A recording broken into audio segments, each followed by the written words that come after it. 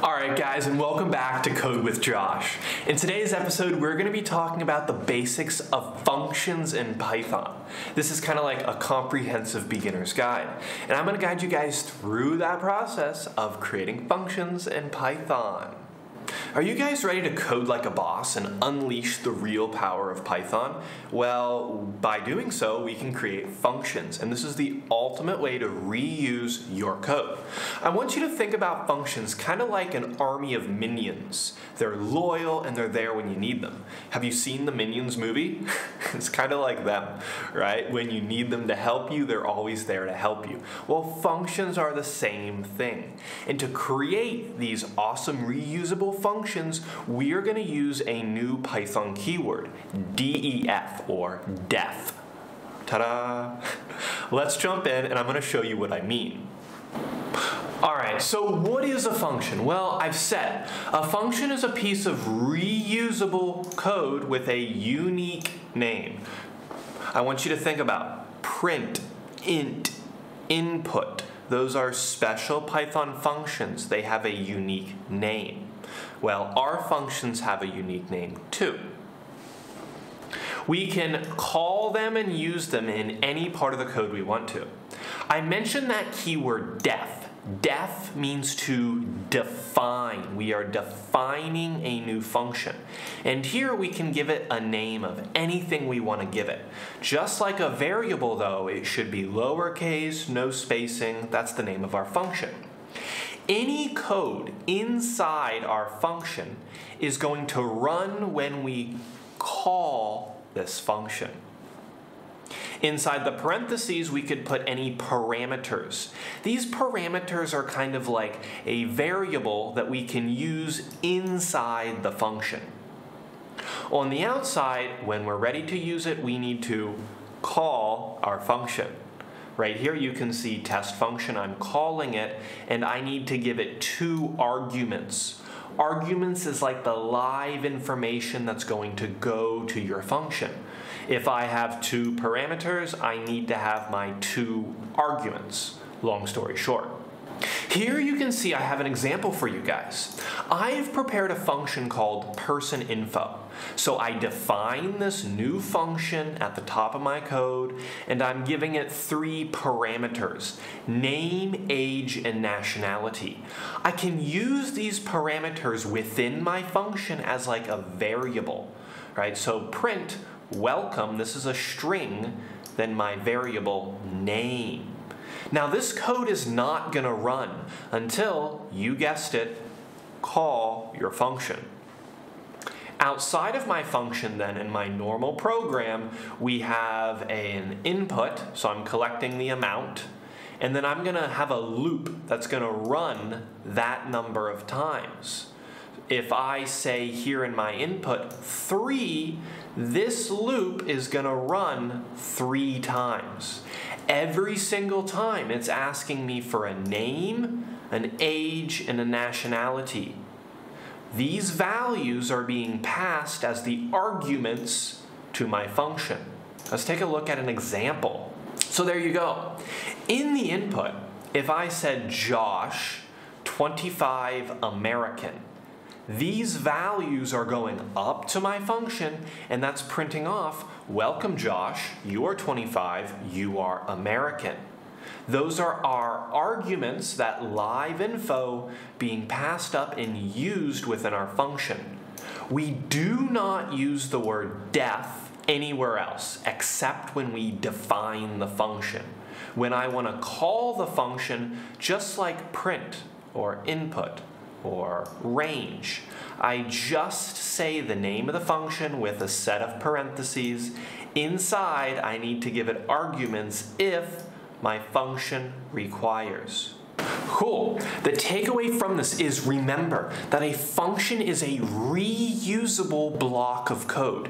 You, the programmer, define it one time using the keyword def. You program your function, and then anywhere else in your code you can call that function when you need it. Pretty cool. Let's jump into VS Code, and I'm going to show you guys a few basic examples. Alright, let's kick things off here in VS Code with a very basic function. Let's say like greet. So I'm going to define a function called greet, and greet is going to take some name.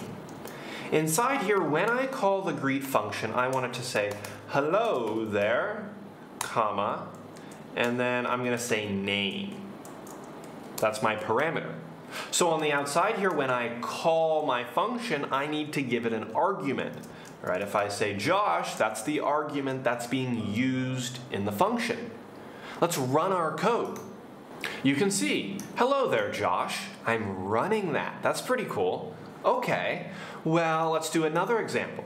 Let's say if we have like an add numbers function, and this could take two parameters, x and y. Now inside, I want to say like answer equals x plus y. And then I could print my answer. Now when I call upon this new function we made, I could say 5 and 10. 5 and 10 are the arguments that are going to be passed up and given to our function, and then added together. Let me call it, and you can see right there, 15. That's my function. I programmed it one time. Now anywhere in my code I can use and call my function add numbers. Well, that's pretty cool. Okay. Now what if I want to get a number back? So what if I wanted to say like, okay, I want to get the value from add numbers, and I want to say like new number. And new number is going to be like, I don't know, 50 plus whatever number this gives me back. So it's kind of like saying that, right? So ideally in this case, I want it to output 65. Well, I can't do that with print, because print is nothing. Print is literally just for you.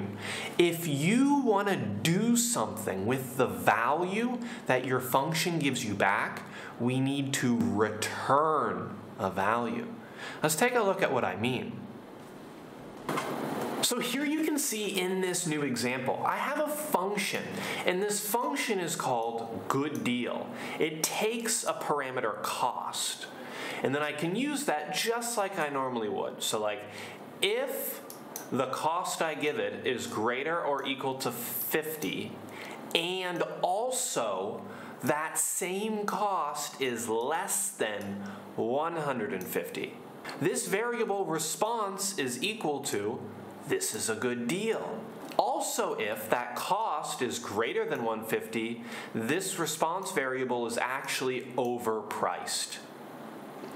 When our function is done running, I can return my variable. I am giving back, I am returning this data that I want to be able to use on the outside of my function. Now over here on the outside of the function, I have a variable, res. In programming, res is really just short for result. That's what it means. So result, res, in this example, is a variable that holds a value. Let's look at that value. That value is my function. But what is that value going to be? Well, the value is going to be whatever this returns. If I return overpriced, res equals overpriced. If response is equal to cheap buy now and I return that response, res is equal to cheap buy now. I can now use res in conditions. I could say if my response is equal to this, then I'm going to print off something additional. When you have something you want to return and give back to use outside of your function, you need to use the return Python keyword. Don't use print. All right, let's jump into VS Code real quick and let's just code out this example. All right, so here we are in VS Code. Let me close this. Let's just turn that off. That was like my example. So what if we define a new function and you call it like good deal? Inside here, you're going to give this function a number, a cost. And if this cost is, let's say, less than or equal to 50, I'm going to have this response. And I'm going to say response is equal to great deal. I'm just going to say else, and I'm going to say response is equal to overpriced. At the end of my function, I am going to return my response. There you have it. Now let's go outside the function, okay? And let's create a variable like res. And the value of this variable is going to be whatever good deal returns. So I'm just going to say good deal cost. Now I do need a cost. So before that, let's just say cost equals integer input. So I'm going to convert this input to an integer. And I can say enter cost here. I have my response. And let's just say if the response I get from my function is equal to, let's say, overpriced, then I want to print off something additional like save your money. Let's run the code and try it. You can see it's asking me for cost. Let's start with a cheaper number, so 25. Now nothing is going to happen, right? So you see the program automatically broke. It's not even printing this because return does not print anything. It returns a value that you can use again. If you don't use that value, you're not going to see it. Let me run it one final time. This time I'm going to enter 150. Enter. Oh, okay. Save your money. You can see that my response I got from my function was overpriced, printing save your money. Great. To wrap things up, long story short, functions are reusable blocks of code that you can define one time and call upon them anywhere else in your code. If you want to use the value that your function returns, you need to use the keyword return. If you give your function parameters, remember to give it arguments. So functions are versatile, reusable, and even nestable. What is nestable?